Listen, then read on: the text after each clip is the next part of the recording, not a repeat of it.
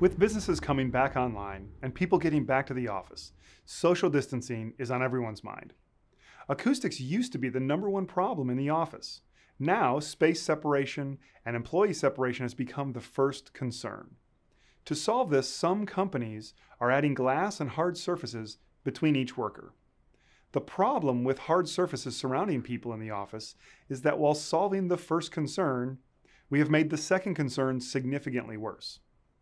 This would be all right if there was not another option to address both social distancing as well as acoustic challenges.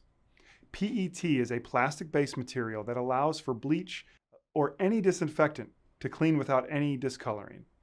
It also dries quickly, allowing for a quick and easy way to disinfect a workstation.